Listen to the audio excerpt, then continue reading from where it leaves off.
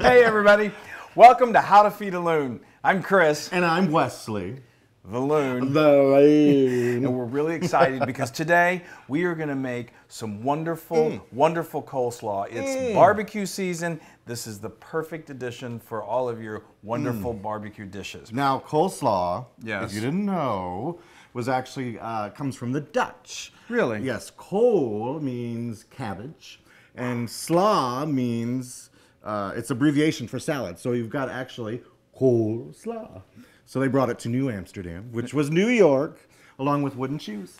Wow, wasn't that informative? Now, should you say it like with an accent, like you just attempted? Coleslaw. Coleslaw. I don't know if that's Dutch. I don't think it is. I think okay. every accent I do So, is that accent. That same accent. So let me just give you a quick overview of what we're going to be using today. It's all fresh ingredients. Yay. It's really good. We're going to start with this lovely green cabbage. We'll talk a little bit more about that in a moment. Yeah, feed me.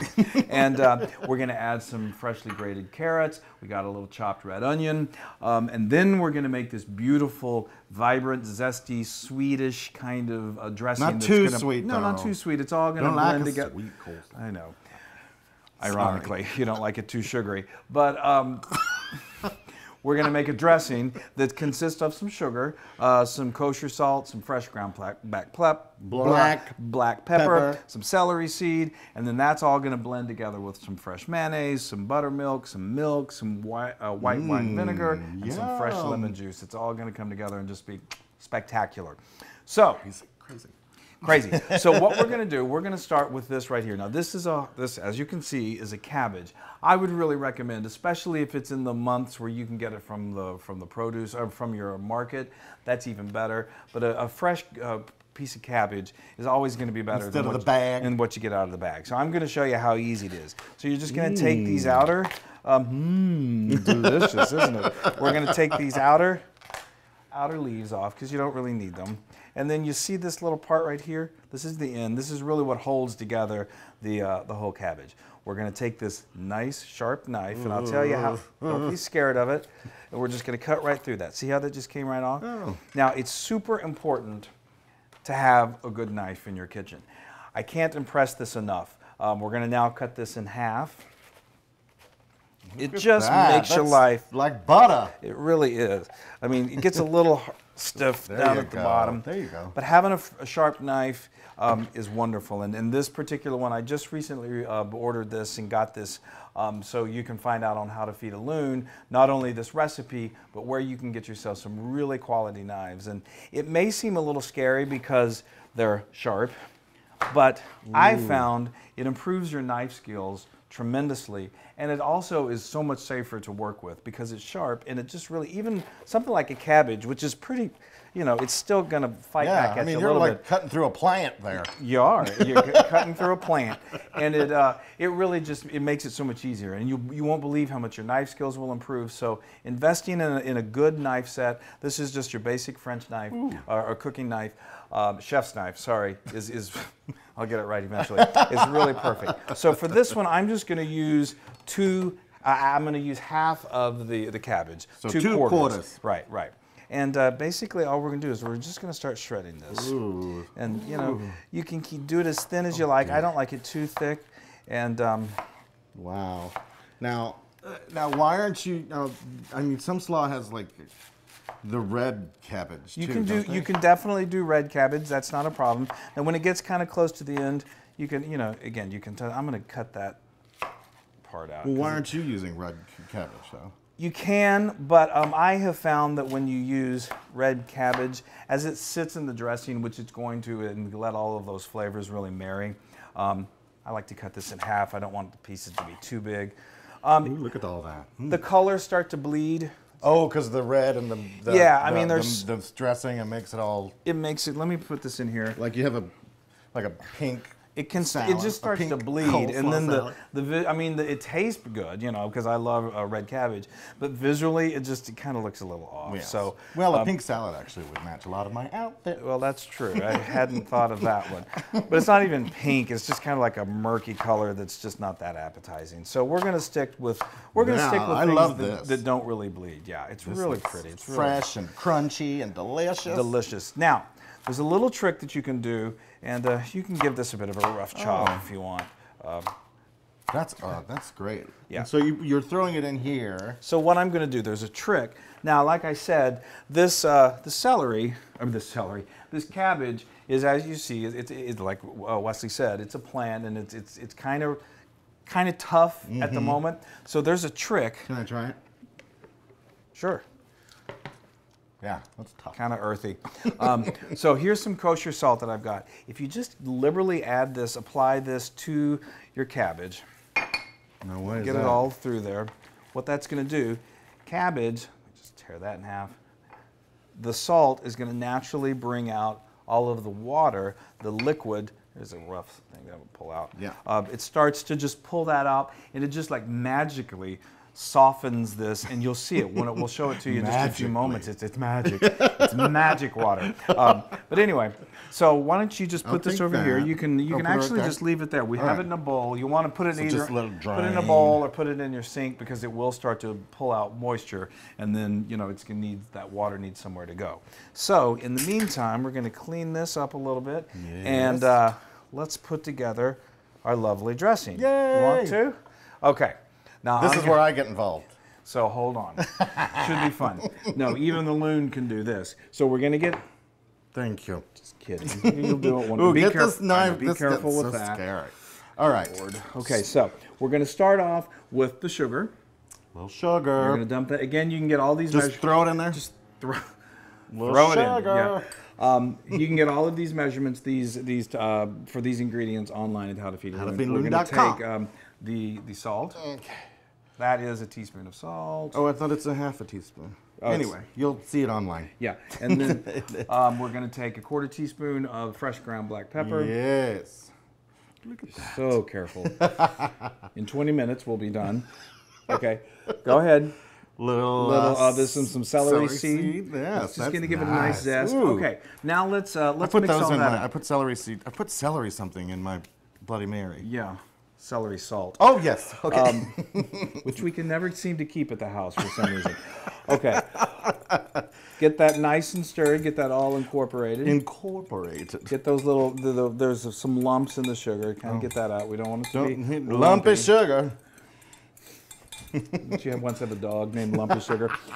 Okay, now we're going. That's good. Okay. Now we're going to add some. The wet ingredients. Yes, some mayonnaise. Ooh, that is one of your favorite ingredients in the world. I had to keep him from eating it a couple times just before we got started. You're horrible. Well, I love you for it.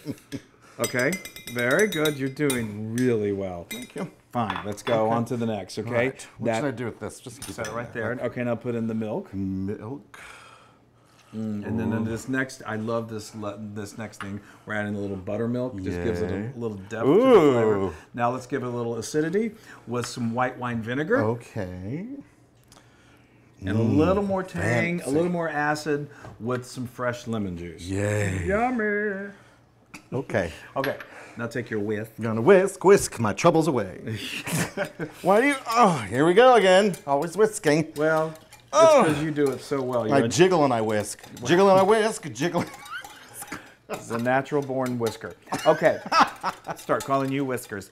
All right, so this is going to be ready. Again, that coleslaw needs to sit for about 20 minutes. Let it get soft. You can do that. We've got about 10 more minutes probably. So we're I gotta whisk for 10 minutes. Yes. Oh no, that sits for. No, you're done. So you can stick that in the fridge to keep it cool, and we'll see you back in about 10 minutes, and we're going to put the vegetables with the nice soft cabbage, mix it all together, put it in the fridge to let it really marry and blend, and then we're going to eat it with some barbecue. All right, we'll see you in a bit. Okay, now here we are. We've got our cabbage. Now you remember what we did is after we shredded it, we added some salt, and we've let it sit in a colander for about 20 minutes, and it really it softens it up. Salt, it's a magic salt. And then what we did was we took it over to the sink. We rinsed it in the colander to get all of that salt. You don't want all that salt to remain on the cabbage; it'd be too salty. And then we dumped it in this bowl. Look at that! It's so much more. It literally transforms the cabbage. It's so good, and it tastes. Yeah, it's you like that? I know it. Well, just wait. Okay. Like a rabbit. Yeah, exactly. So now what we're going to do, now again, you see the quantity. This is a half a cabbage that we shredded. If you're feeding more people, this Use salad, the whole cabbage. this salad would comfortably feed, I think, 4 people, you know, as a nice side. If you're doing more, you can do a whole cabbage. This is one of those things that you can easily eyeball. So kind of eyeball it as you go. Each step as you add a new layer, just be aware of what you're doing. So I've got right here these were 2 medium-sized carrots that I shredded. I used my food processor with a little thing that's super easy. You can use a box cutter, however you want to shred this carrot. But I'm going to add, I'm probably going to, you want to just Not eyeball. too You don't want to much. go over You too don't wanna be heavily. like orange. So I'm going to use about a handful.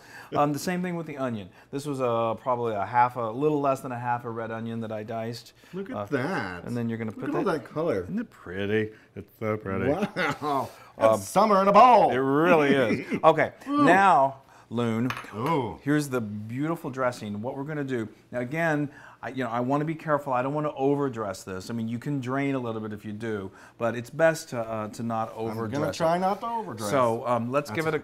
That's my motto in life. Well, you've certainly...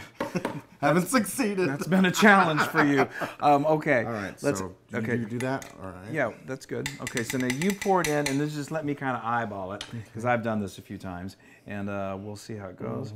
It's going to be nice. No, it's lovely. I mean, this particular recipe... It's almost all of it. This is, yeah, I mean, this should be pretty close to the right. I just didn't want to overdress it, and then... All right, let's see how we go. Right. This particular recipe, I like. It's not too heavy on the mayonnaise. It's got enough to give it a little thickness so good. And make it kind of creamy. But I like it a little lighter. And oh, look at that. Pretty. That's so that's nice. good. You can, and you can add definitely other ingredients too. Here, as I mentioned before, you want to be kind of careful with the, I think that's a really good consistency. Really good consistency. You want to be careful. Now that looks like some slaw. Well, that's because it is. Coleslaw. But you want to be careful with anything that's going to, like I said before, change the color. Red peppers work perfectly. That's not going to bleed into it. You can add other seasonings that you like. A little cumin is nice. More ground black pepper, I always love. You said something earlier. What seed was it? You can use mustard seed. Oh, yes, I a lot of times put mustard seed in here, but it just suits your taste. But it's so vibrant when you taste the sweetness with the acidity and the tang. It all goes together wonderfully. Now, to really make this come together and really make it perfect, you got to wait just a little longer, and we're going to put this in the fridge. You need to cover it either with saran wrap or a cover or something, whatever your dish is. Cover it up, stick it in the fridge for about 2 hours, and then pull it out, and you're going to give it another fluffing or another incorporation of all of the ingredients, and then you're going to eat it with your fabulous barbecue. Yay! Okay? So we'll see you in about 2 hours, and we're going to do some serious eating.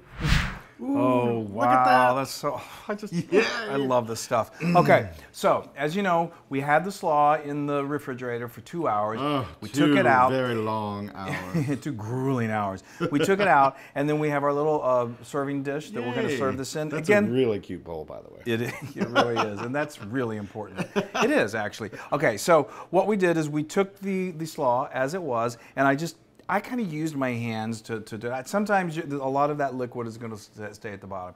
If you don't want all of that liquid, then either I would do that or use big spoons and bring it that way, and then add a little more of the liquid. Oh. Some people like it really liquidy. Some people like it just more as a dressing. I like it more in the dressing mode.